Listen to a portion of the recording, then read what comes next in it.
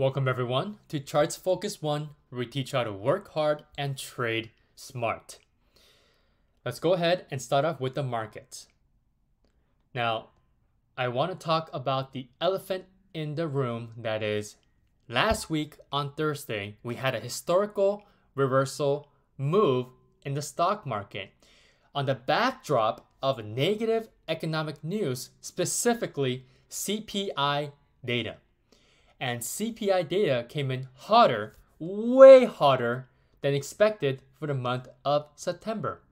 Now remember guys, gas prices went down on average across the nation in the US, which should have, or we thought it should have, aided in the decrease in overall inflation. And food prices came down as well, slightly. Now I talk more about this on the market summary in the CFO Swinger Watch newsletter, so make sure you guys read that first before you watch this video. So with that in mind, right, you have to wonder why we had such a large reversal move up. Because on Thursday, before the market was open, BMO, before market open, we were down, I believe, to my memory, we were down over 1%, or I believe almost 2%. But we closed almost 3% higher. And we closed specifically at 2.64%, which resulted in us forming this bullish engulfing candlestick, or we can also call it an outside day candlestick. Now you guys might be scratching your head wondering, wait a second, what is an outside day candlestick? I've heard of a bullish engulfing candlestick, but I've never heard of an outside day candlestick. And if you guys are wondering, well, is it the complete opposite of an inside day candlestick?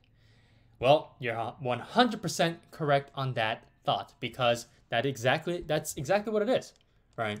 As simple as I can say it, it's a opposite candlestick of an inside day candlestick, and it's the complete opposite with the functionality of it as well.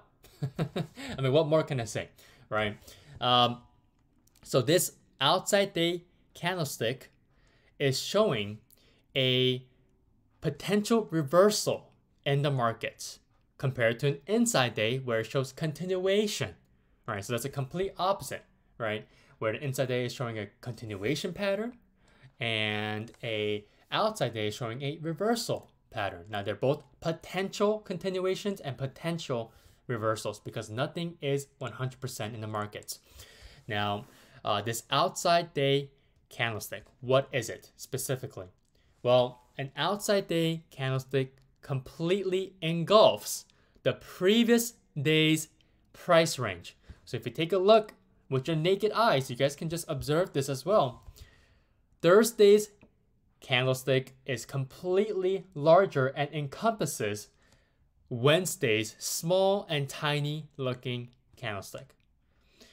And so if you take a look at the opposite of an outside day candlestick, an inside day, for example, 2 weeks ago, when we had this little tiny micro bull flag forming, we had an inside day candlestick. And it's the complete opposite, where we have the previous day's candlestick completely encompassing or engulfing the inside day's candlestick's price range.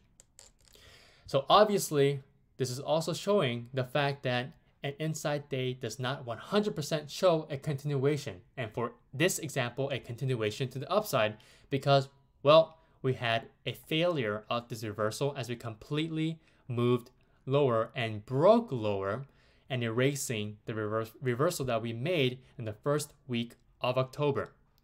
So I'm not going to say that this bullish engulfing candlestick or outside day candlestick is a surefire way of knowing that their market reversal is here, the market reversal, right? Because we've been seeing potential market reversals for months, right? For over 9 months now. We've been waiting for a market reversal. However, we just kept on erasing the market reversals. So I'm not going to be trapped in that thinking anymore until I'm able to see the specific conditions that I've outlined in the market summary. So again, this gives you another reason why you guys have to read the market summary first before coming into the technical analysis video, right?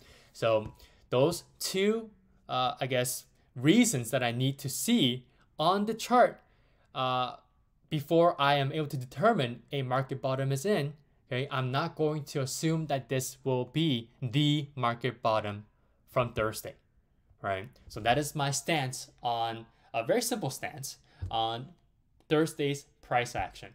Now, I do believe that we can continue higher based off of this nice candlestick, because whenever the market starts to show signs of a reversal, we tend to get this very, very large volume days and this very, very wide price range on that one single day. And based on the technicals here, we have hit a new 2022 low, and that's a fact. And we've been continuously making new lows since we finished September, right? And it hasn't even been the halfway point for October. Well, now it is, but we've made a new low last week. So with this low here, I would have to see us moving away from this new October low and new yearly low if we want to see any type of a base forming on SPY, so that we're able to move out of this huge downtrend that we've been seeing for this entire year. Now, for this week, with that in mind, now, just that macro perspective on the markets, I want to take a look at this 348.50 level, because this might be our new line in the sand. Now, where did I get this new level? Where in the hell did I get this 348.50 level? Well, that's a good question, because this level dates back to late 2020, right? So there's still buyers appearing in this 348.50 level, which were they're present in this price action in November 2020. So this is when we were making this large bull flag, right?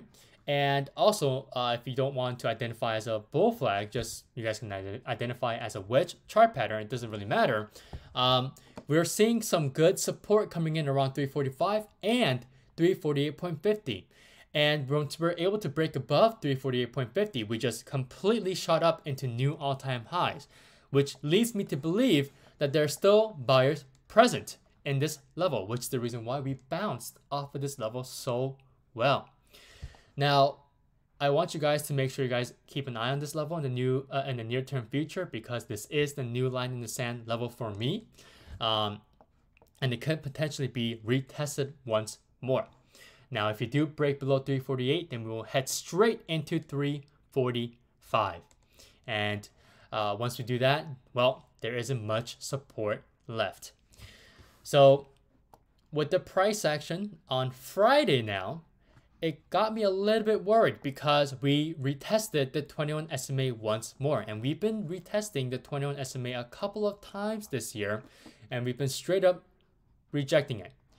Now, I love the fact though that we've been seeing a higher frequency of a retest of the 21 SMA. And that's interesting, because that's also going to aid in the future for a market reversal once we're able to get back above and stay above both of my 10 and 21 SMAs. Now, if you guys have been with CFO for a long time, you know that the 10 and 21 is my momentum pair for the SMAs, and they're very important for the short-term future. So on the short-term perspective, we're still heavily biased to the downside based on solely SMAs. So this rejection off of the 370.50 resistance level that we've been watching since the end of September here and the start of October, we coincided with this resistance level and this 21 SMA.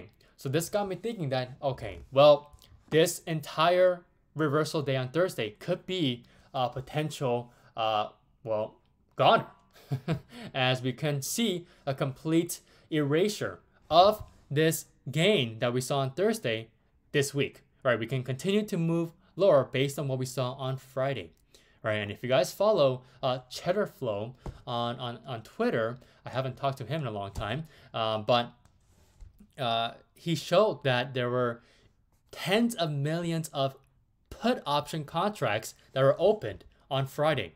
So that's something that you guys need to be cautious of, especially if you're slightly bullish like me coming into this new trading week, right? So make sure you guys are watching out this week for this 360 whole number level, because we tried to hold this level intraday on Friday. And if you take a look at the 15-minute time frame, right, I actually love how we acted on Friday, because this is simple textbook consolidation where we see initial movement lower, where we digest the move that we had, this impulsive move up higher that we had on Thursday. And then we had the simple consolidation where we saw that sideways move and then a slight movement down, sideways again, and a slight movement down, and a sideways once more. And then we closed on Friday with a slight movement down. So this is a very typical consolidation price action, which leads me to believe that we're still are able to find some sort of bullishness into this new upcoming week. So make sure to look out for this 360 level, because it is a significant intraday resistance level as shown here in the past, and it was used as a level of significant support. So once we're able to break above 360, then there's a possibility that we can retest 367, which is the next significant intraday hourly level on the hourly time frames. Okay, not just in that 1 hour, but all on the hourly time frames. And once we're able to get past that, then we should be able to retest the daily level of 370.50. So hopefully that was a very, very good and deep breakdown on the overall market. Now let's go ahead and start off with our first equity name for this week, Netflix. So Netflix has earnings this week on Tuesday after hours. Now, why am I choosing Netflix? Well, because number one, I'm not going to be playing earnings. I'm not going to be gambling my hard-earned money away. And number two, there will be an opportunity after earnings is over and we are able to play the earnings reaction when the market is actually open. Okay, not the overnight reaction, but the actual reaction when the market is open. So Netflix here will also give us a potential trade tomorrow on Monday before Tuesday, right, on earnings after hours. You guys can also have a swing opportunity between Monday and overnight into Tuesday. So you have multiple opportunities here where you don't need to FOMO, fear of missing out on the actual earnings reaction move that we have after hours. Right, there are multiple opportunities here, so don't gamble your hard-earned money away, especially your profits. So Netflix here, on a technical analysis and perspective, we are still holding this 230 level of support. Now, this is the area where we were able to short last week for a huge percentage gain. So if you guys haven't watched that video yet, it's in my live stream recap watch list or playlist on YouTube. So make sure you guys check that out. So Netflix here, we're holding this 230. How do we know? Well, we closed exactly 0.00 to a T on the whole number level. So if we're able to bounce on this level tomorrow, then you can bet that we can long this name at 230. And once we're able to pass 233.50, then we can retest this descending level of resistance that we've been kind of forming this chart pattern to the downside. And if we're able to continuously conform to this descending level of resistance, there is a possibility that we could be seeing a broadening descending channel here, right? Or just a simple descending channel. So this is inherently a bullish chart pattern heading into earnings. So who knows? The earnings might be a catalyst into a breakout on a technical chart here to the upside. Now, I would say that a breakout would happen once we're able to cross above at least around 240. Right, so make sure you guys keep an eye out on that level, because if you do tend to, well, if you do break out after hours on earnings on Tuesday, then we can see a huge breakout after hours above 240. Now, if you guys want to day trade this name tomorrow, we can have a nice bounce entry at 230, like I've given you guys, and you guys can take profits around 233 or 233.50. That's a great risk to reward ratio there if you guys are risking $1 to get in at 230 and exiting for a $3 plus reward, right? 1 to 3 risk to reward ratio. That's a great game plan. All right, so our second name is Tesla. Now, Tesla also has earnings this week, I believe, on Wednesday, right? So Tesla will also be a watch for me, especially after earnings, because I know there will be a play for Tesla after earnings because, well, price tends to get very, very volatile, which means there can be a multi-day opportunity for us to either swing or day trade, okay? Either or. So Tesla here, I focused on the weekly time frame, as you guys can see in the newsletter, because, well, we're heading towards a very, very significant psychological level of $200. And on the weekly time frame, this huge demand area, this 10-point range between 180 and 190. And, well, if we're able to reach this 180 to 190 level, this could be potentially a long-term position for you all if you guys aren't in Tesla just yet. So if you guys want to grab and lap some shares up when it's below that psychological $200 level, you guys should, if we do see a retest of 180 or 190 or anything in between this 10-point range. So this is the reason why I gave you guys these two different trades here, one short and one long, because, well, we have enough time for us to potentially see these two entries been taken, right? So you guys can take an entry below 204, which is below the low of the week.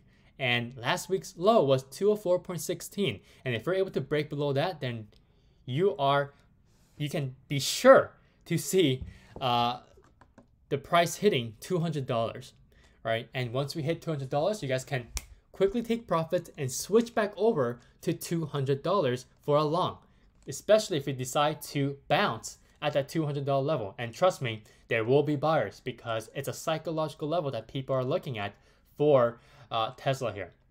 So once we're able to ideally see these conditions happening, we should be potentially having these conditions, okay? And this market action from Tesla before earnings are here on Wednesday.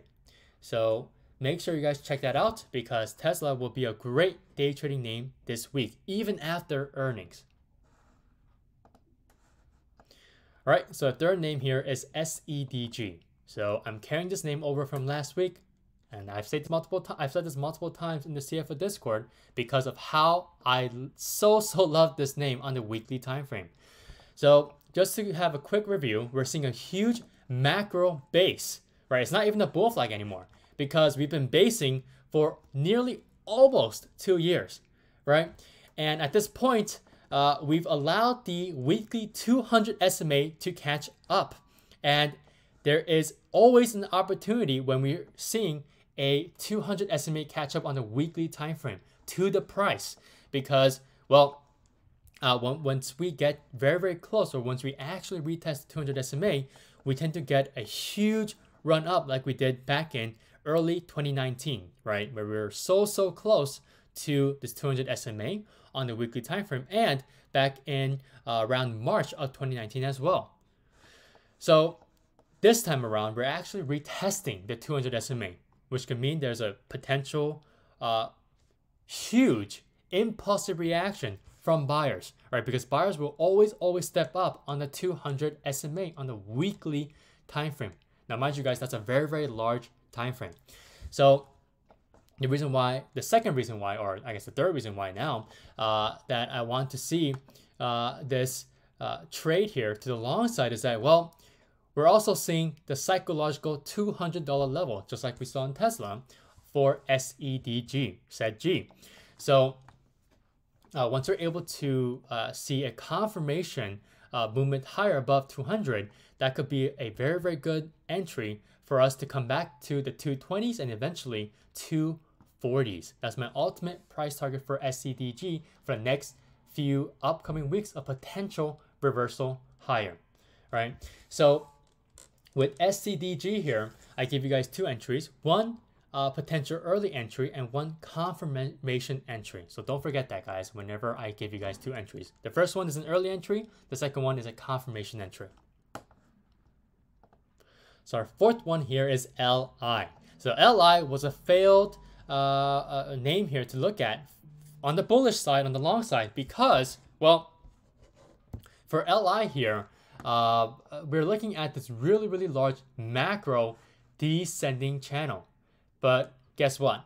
We did not get a breakout to the upside because after, I believe, on October 3rd, we saw a Lee come out with better than expected delivery numbers, right? However, after making a nice gap up on October 4th, we just absolutely flushed. And once I saw other Chinese names and other Chinese EV names specifically, Chinese names were losing strength again, and they fell into weakness once more. And that's actually a pattern for Chinese names, where we see a pocket of strength, and then we see this complete waterfall of weakness coming down and raining down on these Chinese names. So I want to play this time around the weakness on these Chinese names because they tend to move a lot lower after pockets of strength. So Lee here is also showing a very, very nice looking H pattern. If you guys can't see it, well, here it is, right? And H patterns are notoriously known to be very, very bearish chart patterns. And guess what? We've also hit a very significant level of support of $18.80-ish.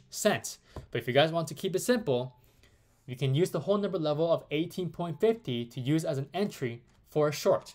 Now, if you guys want to short this name this week, you guys can potentially take profits around $17 or the line in the sand level of $16.80.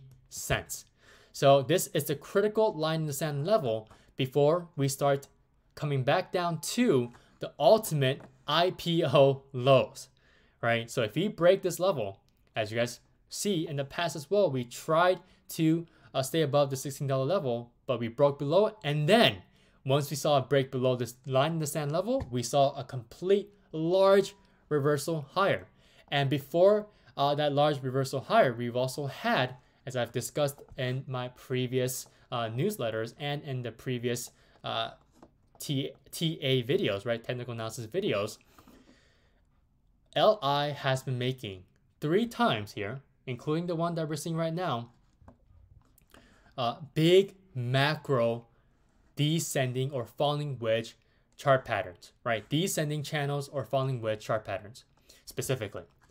And so maybe, just maybe, this might be the move where we can come back down to $16, right? Or around 16.50, okay? And once we hit that, then we can see that huge reversal out of the failed descending channel that we're currently seeing right now, okay? So at some point, we'll see max pain for LI once more, as we've seen in the past, right? So we're waiting for that to happen. But as we're waiting for that to happen, we want to capitalize on the movement lower and on the overall Chinese market weakness. Oh, and also, before I get to my next name, we have a death cross on the daily time frame where we have the 50 SMA crossing below the 200 SMA. Now, when I showed you guys this name for the first time, LI was not showing, I believe, a death cross just yet. If my memory is wrong, please correct me. So with this movement lower, we have finally had the 50 SMA crossing lower on the 200 SMA. All right, our fifth name here is WMT, Walmart. So I already mentioned this to you guys last week on the CFO Discord because of how I love this this daily chart pattern here. Now, what is this daily chart pattern? Well, it's just simply a descending level of resistance that Walmart has been following. And whenever I see this descending level of resistance continuously pushing the price down, including the 200 SMA acting as a huge level of resistance, coinciding with this decent level of resistance, just leads me to believe that this could be a very, very good short. However, I am not going to forget the fact that this is a discount store name, right? Walmart is a so-called recession-proof stock. So don't be surprised if we completely negate these short entries here that I've given you under 130 and 128. Remember, the first one's early and the second one is a confirmation entry. Even if we do negate this, just remember that Walmart is a recession-proof stock, right? People will be continuously lapping up Walmart shares whenever they deem it to be very, very cheap. And so far, Walmart is and has been cheap throughout the entire year, right? Sure, we saw a huge increase, but right now we're seeing a very relatively cheap price compared to the lows of 2021, right? And people have missed out on the run on Walmart in 2021's dip, right? An early 2021's dip. So I would expect Walmart to at least find some support as it has been on this 128 level, which dates back to those lows of 2021, right? So if you're able to break below 128, if you're able to completely reject any type of buying, we should be able to come back down and slam back down to this 124 level that I've been watching since, well, summer of this year. So Walmart here, we've rejected on Friday on all three major SMAs. And what are those major SMAs on the daily time frame? Well, the 10, 21, which is my momentum pair, and then the 50 SMA. So for the fact that we've rejected off of the 50 SMA, not able to close above it multiple times here, right? Just back to back here of relentless selling below the 50 SMA and closing below it can give you more confidence for a short trade to the downside for Netflix. All right, our last but not least name here is M. So I've also carried this name over from last week's newsletter because, well, it's simply so good looking on a technical perspective. So if I go back on the weekly time frame, look at this.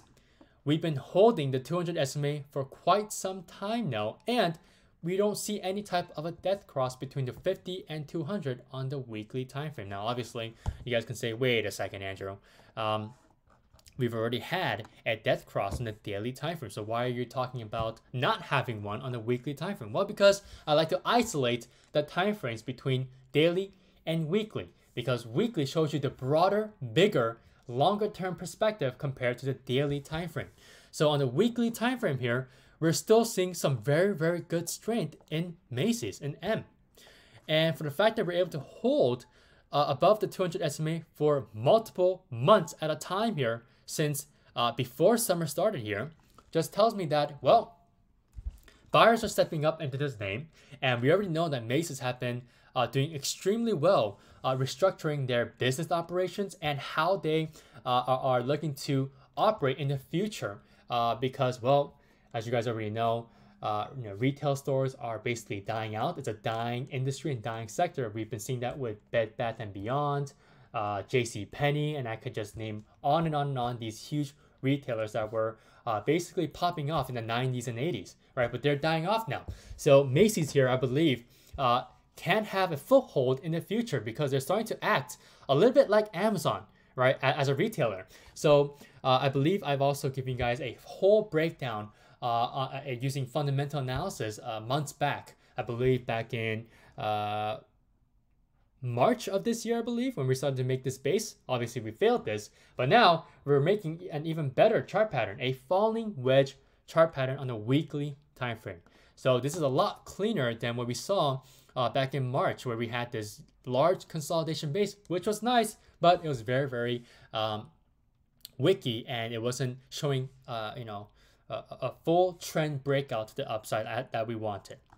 So this falling wedge here on Friday, if you go back in the daily time frame, we tried to stay above $18, but the market inhibited the breakout potential here for Macy's. So I am still going to look out for a breakout above $18, even if the market inhibits the breakout above $18. So Once you're able to break out above $18, which is the confirmation entry here of 18.10, we should be able to come back to $20 within weeks time. All right, so this is my ultimate price target before earnings, mind you, before earnings for Macy's. And for the short-term profit target for this week will be $19 because Macy's tends to move a lot percentage-wise every single day. Okay, now I know this has been a very, very long TA video, but I want to give you guys an in-depth review and on what I'm seeing on the overall markets and on these individual names. And I believe that I'm crossing the 30-minute mark here for the video. So hopefully you guys enjoyed everything that I've said so far. And make sure you guys are always having a game plan which consists of an entry, an exit, and a stop loss. Have a great rest of your night. Thank you for listening.